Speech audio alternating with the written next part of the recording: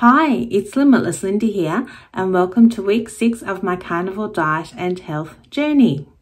It's been a really good week. I've been reflecting over the past few years and discovered a few things about myself. Winter is also over here in Melbourne, so I took advantage of the nicer weather and planned a few outings with my daughters. The beautiful Annalise from the channel Me to Marriage reached out to me to offer me some guidance on how to deal with difficult situations. I jumped at the opportunity to add another notch in my tool belt to optimize me. She discussed a protocol she developed called Untherapy, which I found really interesting. We talked for almost 3 hours and it opened my eyes into the past. One thing that came up was since I was 15 years old, there was always a loved one that needed some caring for.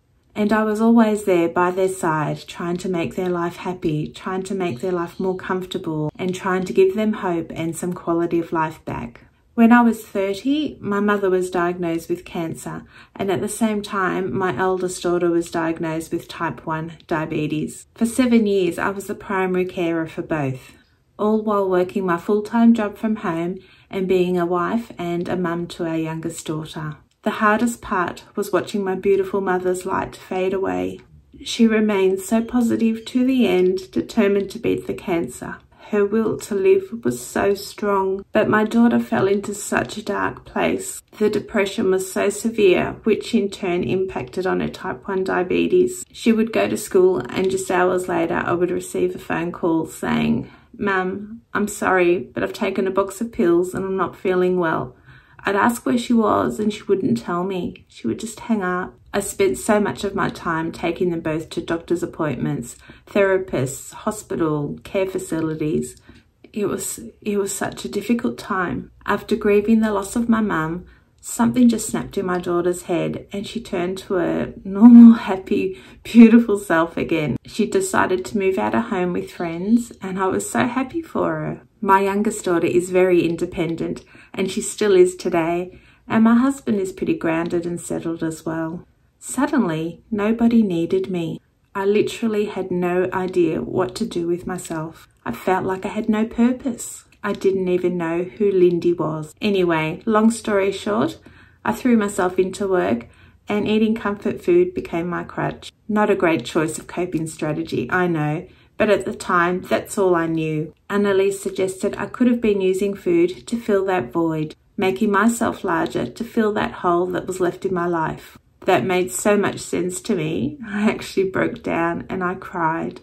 Another realization that I had is that with every diet that I tried, I would feel like I'd lost a little bit of weight and my inflammation would improve a little, but the fear of change was so overwhelming. And I would start eating those comfort foods again and spiral back into my safe place. It's a cycle I just couldn't break. You just need to eat a balanced diet. Use your willpower. Be disciplined. Show some restraint. Just do it. Look, I take full responsibility for letting my health get so bad. I knew what I needed to do to turn my life around. But the mental games were debilitating. Healing my mind, my body, and my soul had to come first. And the carnivore diet gave me the healing that I needed to turn my life around. Just eat meat. Who would have thought those 3 little words would save my life? I ate the meat. The inflammation in my legs started to reduce and improved my mobility. And this is usually when the fear would set in and I would spiral back to my old ways. But I didn't. I felt like I was in a state of zen. The carnivore calm, they call it. And it's real. The carnivore calm silenced the noises in my head, allowing me to stop and actually think. I have a choice. I can continue eating meat and getting my life back, or I can listen to that fear and spiral back to my old ways. The carnivore calm was the turning point for me. It is so powerful. Feed your mind and your body with a proper human diet, and your body will in turn reward you with a happier, healthier, and leaner you. To me, the weight loss was simply a cherry on top. If you'd like to learn more about Untherapy, I'd highly recommend you reach out to Annalise. I'll link her details in the comments section below. Thank you, Annalise. I love you lots. Now let's get down to business. Here's a little about my week and some fun NSVs. I've been going slow on the treadmill as my hip is still pretty sore. I walk for 5 minutes twice a day. It's frustrating because I really want to walk more, but I have to take it slow and just trust the process and hope that my hip will improve as I continue to lose weight. So what did I eat? As mentioned, I like to keep things simple. So when at home, I eat 1 or 2 meals a day, just depending on how hungry I am on the day. Either steak, ground beef, I roasted a brisket, and we had lamb chops one night, which were really delicious. And we ended the week with salmon as usual. Some days I do include 2 egg yolks. It just depends how I feel on the day. I did eat out twice this week. We took the girls to our favourite cafe. My husband wanted his chicken parmigiana, so no carnivore platter for us today. So I ordered beef cheeks, which seemed to be the cleanest option on the menu. It was served with some broccoli and mashed potatoes. I did give the broccoli to my husband. I wasn't interested in eating that. I did eat some of the mashed potatoes, and there was some sauce on the beef cheeks, which was okay. It wasn't an optimal meal, more carnivore, I guess, but it was delicious and I really enjoyed it. My second outing was with my girlfriend and we went out for brunch. We ordered from the breakfast menu, which is super easy, bacon and eggs with a side of smoked salmon. I normally don't eat breakfast or bacon, so this was a really nice treat for me. My oldest daughter is the owner of a beautiful florist shop in a small country town in Melbourne. She holds workshops on weekends, which I have always wanted to participate in, but I couldn't because I was unable to stand. But last Sunday, I signed up for the large fresh flower bouquet workshop.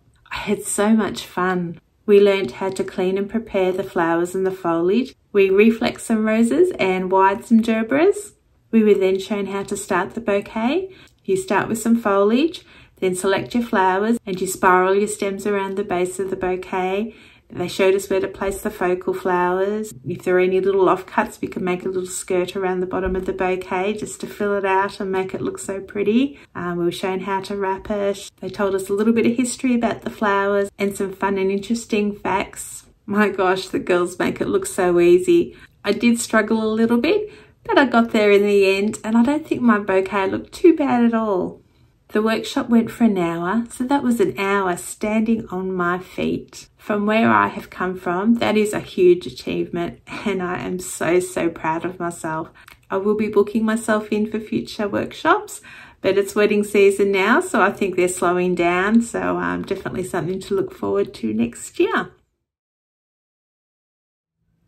So my weight today, September 29th, is 136.2 kilos. My weight has creeped up ever so slightly, but I'm not concerned about it. The only thing I ate off plan was that little bit of mashed potatoes and the sauce that was on the beef cheeks, and I really don't think that impacted on me at all. The warmer weather is starting to set in, and that has always been a trigger for my lymphedema. I do feel some minor swelling all over my body, and the inflammation in my hip continues to annoy me. So my body still has some healing to do, and I do have the lymphedema battle ahead of me this summer, so we'll just have to watch and see what happens. I do know that my condition has improved so much being on the carnivore diet, so I am looking forward to summer to see how this summer compares to my previous summers with lymphedema. So I do think I'll be able to manage it a little bit better with this way of eating, so I'll definitely keep you all posted on that. If I compare week 1 and week 6 results on my funky scale, all the numbers are on a downward trend, so that is reassuring. The scale also indicates the optimal range for me for each marker, which I have highlighted in the green column. So I have 3 green ticks, which is pleasing and definitely something I look forward to working to increase. Just a reminder that you don't need to track. I am purely doing this because I can now. I am not hung up about the numbers. I understand the importance of healing first, and I know the weight will come off when it's ready. I'd love to hear about your week. Tell me about your wins and your struggles in the comments below. And here's to another week on our journey of becoming limitless.